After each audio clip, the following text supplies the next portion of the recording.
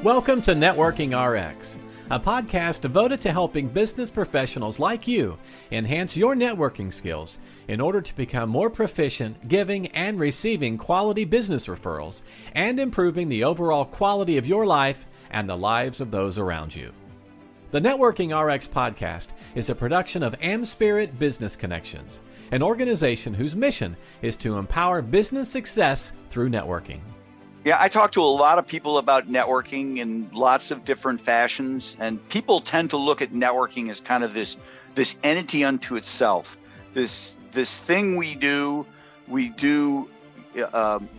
individually. We're isolated. We're out there and we network, and it really relates to nothing else. And we they're good at so many things, but they just kind of get themselves hung up on, I don't know how to network. And sometimes I'll have conversations with people. And I'll use their personal examples as relationships, people who are just wonderful, wonderful people and know how to deal with people on a personal level. And then they get into a professional sense and it's like, there's different rules here. And we'll explain to them, no, it's all the same thing. You know, God gave us one brain. You just, there's no business compartment in your brain. You just operate the same way. And I think it's much the same when we talk about things in business as well. And one of the things I see as closely aligned to networking is public relations. And who better to talk about this than a public relations person? So today I have on here Andrea Pass, and she creates and implements public relation campaigns for a wide variety of categories: consumer products, lifestyle, business to business, education, health, wellness, fitness, beauty, food, authors, not-for-profits, and it goes on and on and on. But she is fond of the notion that, just what I said, that these things are really closely aligned, and that when people are doing public relations, when she's helping clients with public relations, it's really networking, and vice versa. So, Andrea, welcome to the program. Good day. Thank you so much for having me. I guess give us a little bit of a backstory on, how you got, Andrea Pass, public relations, how you got into it. Was this a lifelong passion? It's so funny because when you look back on your life, you realize you were always in the same direction. And I was always the publicity chair back in high school and in college. And even though I wasn't studying public relations, I was studying communications, radio, TV, film in college, and I was going to be a broadcast journalist. I was still the publicity and PR chair of every club and every committee and everything. I was writing the press release and calling the newspaper or calling the radio station, putting flyers up all over the place, making sure that event or organization was portrayed in a positive light so that there would be success, brand awareness, and growth. So it was something I always loved. And when I graduated college and went straight to CBS Broadcast Center in New York City, hoping to become the next Dan Rather, I got into PR and I loved it and said, you know what? This is the direction I want, to be able to do PR, to do publicity, to secure press coverage for clients in a wide range of topics. And one thing I didn't count on was my own business. And so Andrea Pass Public Relations happened about 5 years ago, and I've never looked back. I've never been happier, and I never thought I'd be an entrepreneur. So here I am, happy, clients happy, me doing my work, doing my thing, and I plan on doing it for a long time to come. That's a great revelation. I'm a connector, I connect people. I've been doing it, I don't want to say forever, but it's kind of been in my DNA. And I started out as a tax consultant. And when I left there, my dad said, I can't believe you took that job. Why didn't you tell me on the front end? That's so not you. Why didn't you tell me? 6 years of, but anyhow,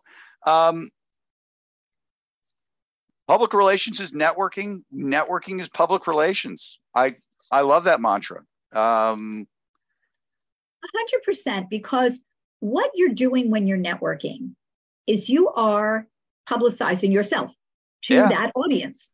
And what you're doing in public relations is publicizing a brand, a service, a company, a product, a book, a nonprofit, whatever it might be. So they go hand in hand, and anyone who is out there in the world of networking, and those of us in business, we are always networking.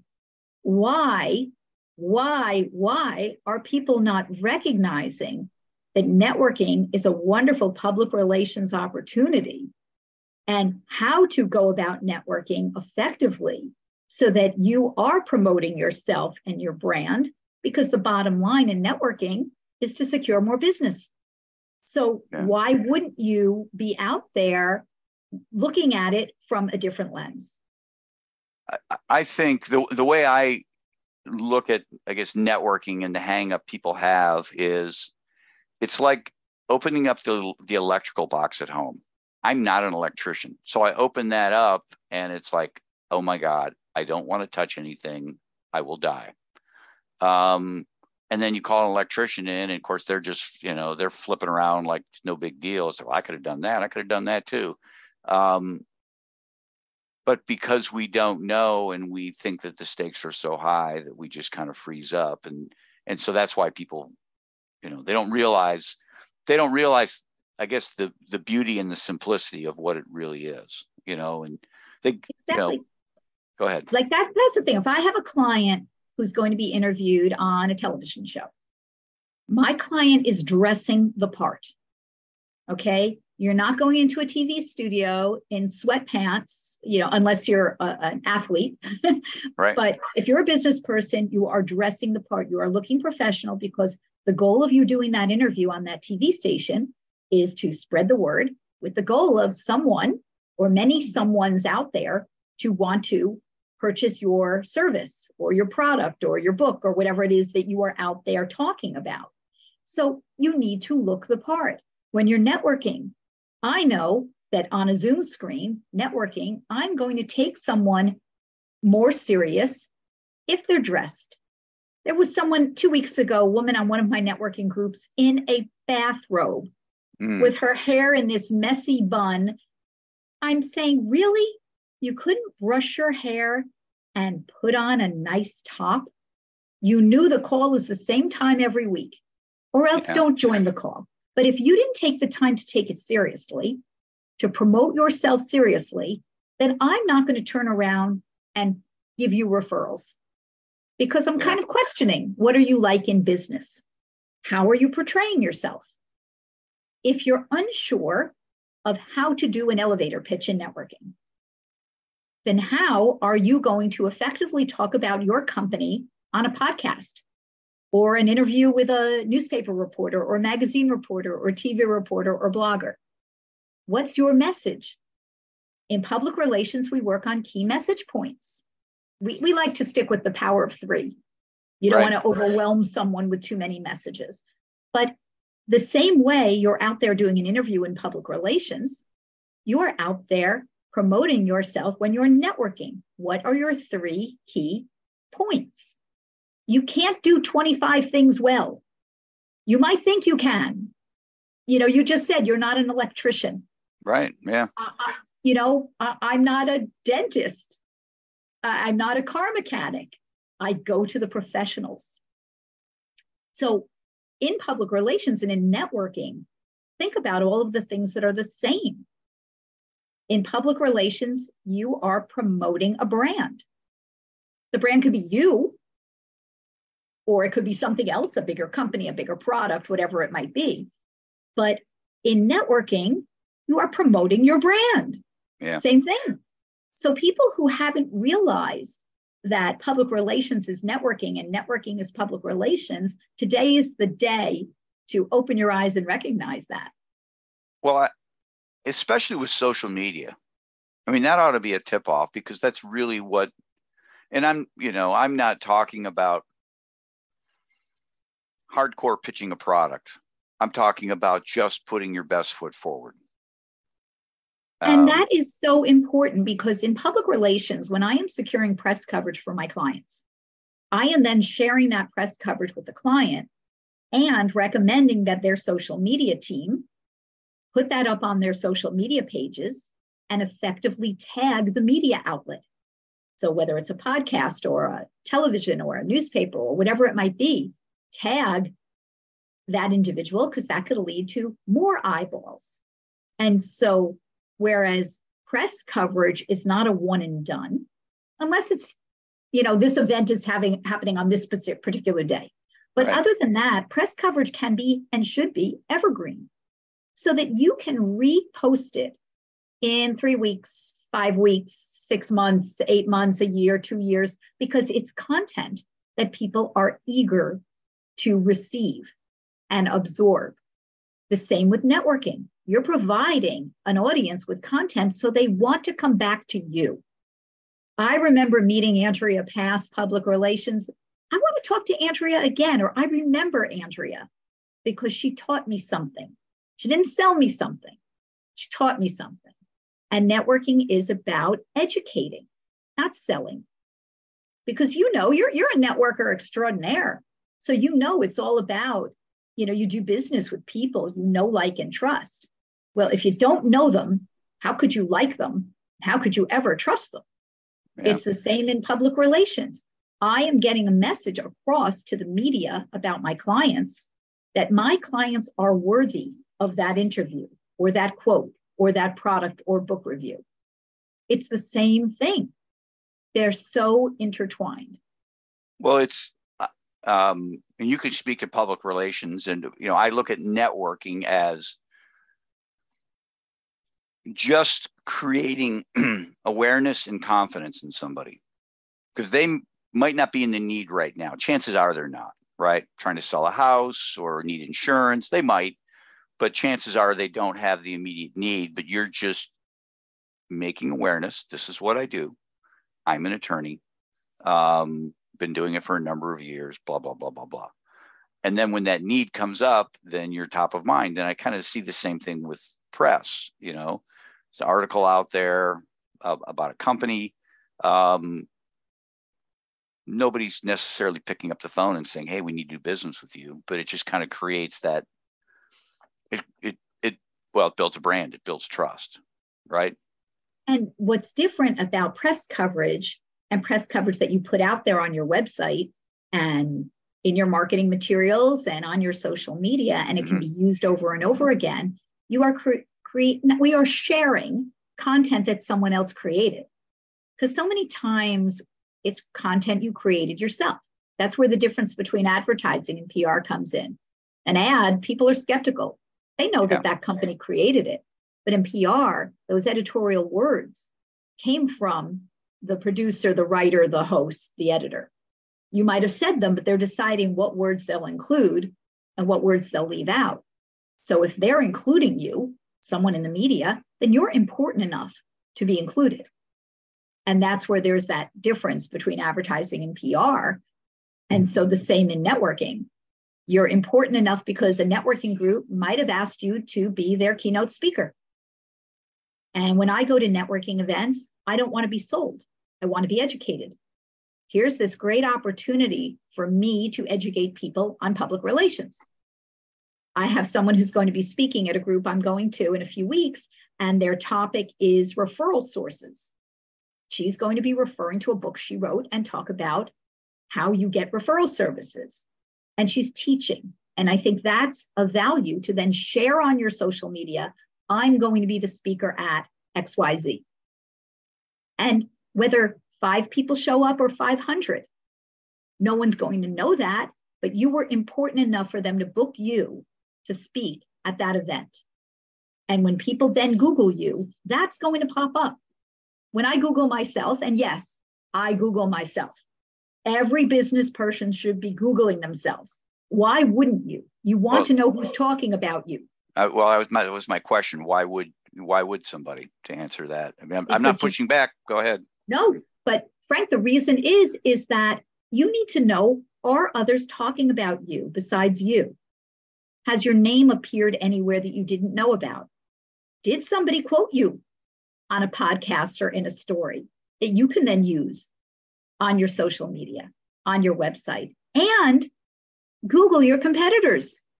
If the press is talking about your competitors in a positive light, and you're not out there doing public relations, well, you're missing the boat, because if someone is going to be doing a search, you're not going to pop up in all of that.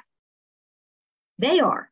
And suddenly they're more important because the media recognized them. So it's very important for business people of any size to Google themselves, Google their business, Google their competitors. But also it gives you an opportunity to see, oh, my competitor is speaking for this organization. That's a key organization for me. I should join their group, show up a few times, and then volunteer to be a speaker. You never know. And that's the beauty of being out there and networking, because you just never know who's going to be listening, watching, absorbing, reading, and saying, today is the day I'm going to hire this person. Right. I totally agree. I had somebody Google their name, and it was useful because somebody with a similar name was coming up in the feed, in the search results, and not for a positive. But at least then they could get ahead of it and say, hey, ain't me, not me. That's a different Frank Hagan or whatever, Right, but that gives them the opportunity to say, yep, I need to do press. I need to be a speaker. I need to be involved in my community. I need my name to be out there more often so that that other person is pushed down in a search and they're higher in that search. But if you don't bother with the search, how would you know? So, I mean, I always joke that I never took mind reading 101 in college.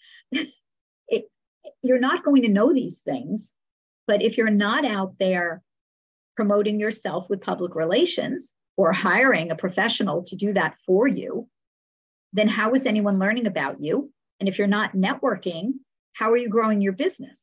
Yeah. Because you have to be out there to grow your business, whether you're attending trade shows and having a booth at those trade shows, or joining organizations, or advertising, public relations, marketing. You need to be there in order to get those referrals that will lead to more business.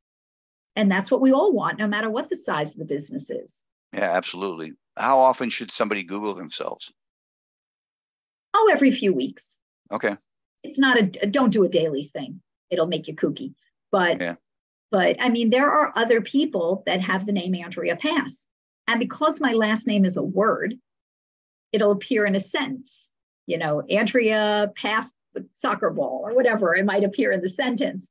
So there are other people out there, but no one that does what I do, which is why I'm constantly referring to myself as Andrea Pass Public Relations, because that way it differentiates me from any other Andrea Pass that's out there. Are there programs available that keep an eye on the internet? Like, does Google had something at one point, I think.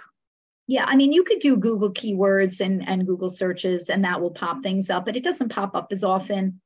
And I'll do that for clients of mine, and things will pop up and other things won't pop up. So nothing's 100%. But as a business person, you need to know what's happening. You need to know what's out there, and you need to know what you need to do to either grow your business or keep your business consistent. Okay. Let's shift gears here. I want you to have the opportunity to talk about Andrea Pass Public Relations, the types of clients you're looking for. I know you work with all kinds. The types of, the different types of things you do, the types of things you go out and speak on. This is your opportunity to self-promote. So please. Well, thank you so much. In Andrea Pass Public Relations, I am looking to connect with businesses, services, consumer products of any kind, and authors and nonprofits who have a budget to pay for my services. And my services include securing press. That's my lane. When I went into business for myself quite a number of years ago, there are so many aspects to PR. Social media could fall under PR, speaking engagements, trade shows, byline articles. There are too many categories. So I said, I'm going to go in the press lane because I happen to love that the most. And so I secure press coverage for my clients. And I joke that I'm a PI in PR. I'm a private investigator searching for that next public relations opportunity because you or a client may not know what's out there. And I don't claim to know everything that's out there. But suddenly I meet someone, I'm referred to someone, and they're out there. And I'm like, that could be a great opportunity for my client to have their product reviewed, their book reviewed, be a guest on a podcast, be featured in a blog, to reach different touch points. So I'm always looking to meet new people who have businesses, whether the book is coming out today or 6 months from now, or it came out 6 months ago. If you never did PR, now's the time. If your product, a consumer product, a fitness gadget, a pet gadget, cookware, kitchenware, what have you, if no one ever talked about it, well, we can start today. So for people who never did PR, I like to work with them, to educate them, to set realistic expectations. I had a call the other week. I just want to be in the New York Times. That's it. Well, that's all. Yeah. Okay. I said, that's not happening now. The person is creating an app. The app has not launched. Until the app is around a while and you have X number of downloads of that app and feedback and testimonials, I wouldn't even go to the New York Times because I don't want them to try the app and something goes wrong because the app hasn't had all the kinks worked out. So I said, yes, in the future, I could pitch the New York Times. But to start out, I would recommend XYZ based on what the app is about, those audiences. And you have to remember that everyone makes a decision based on different touch points. An example, I had a client who had a consumer product. The same week, the product was reviewed in Huffington Post and a mom blog. Huffington Post, 1.5 million unique views a month. Little Mom blog, 900 unique views a month. 0 click-throughs from the Huffington Post, 50 sales from the mom blog. You have to recognize that it's not just I should be on the Today Show, but maybe you need to be on a show that's targeted toward your market or your audience, because that's who's going to move the needle for your business. So I'm out there explaining to my clients and setting realistic expectations. Mm-hmm. And I think that it is my authenticity that people are hiring, my honesty. I won't get on a call with a prospective client and, oh yeah, I'll get you on CNN. They may not be CNN material. So it's important to be honest. And when I went into business for myself, that was a really important goal that I wanted to meet, my honesty, because so many people have had bad experiences with public relations because people took their money and did nothing for them.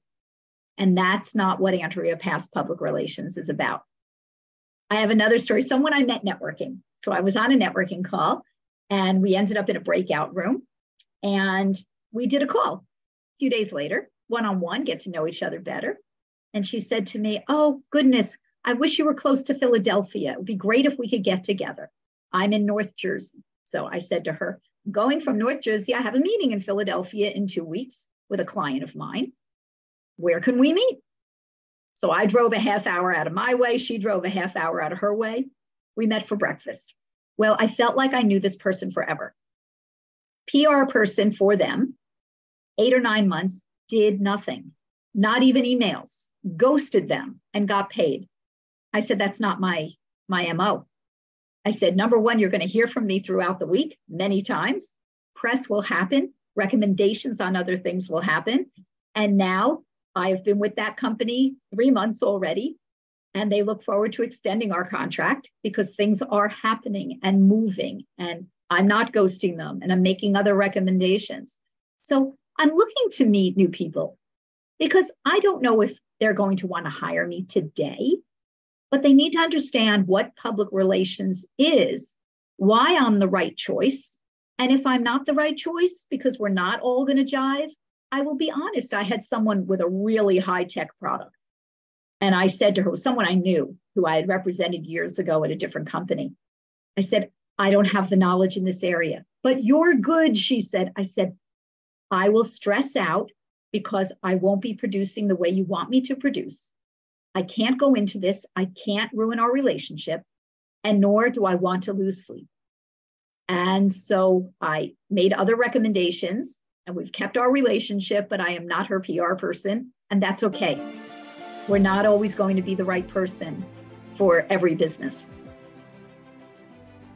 What's the best way for people to get a hold of you? AndreaPassPR.com. That's the website.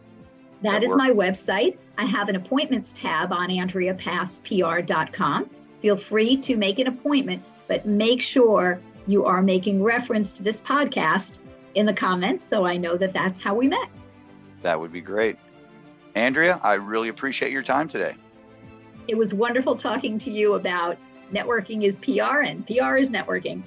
Thanks for joining us on the Networking RX podcast. Please put what you've learned into action today and let us know if you have questions, comments, or ideas for future topics. You can email them to us at podcast@amspirit.com. That's AmSpirit.com. Finally, so you never miss an episode, be sure to subscribe to the Networking RX podcast through iTunes, Overcast, or however you receive your podcasts. Now get out and network with someone. The Networking RX podcast is the copyright production of AmSpirit Business Connection. All rights reserved.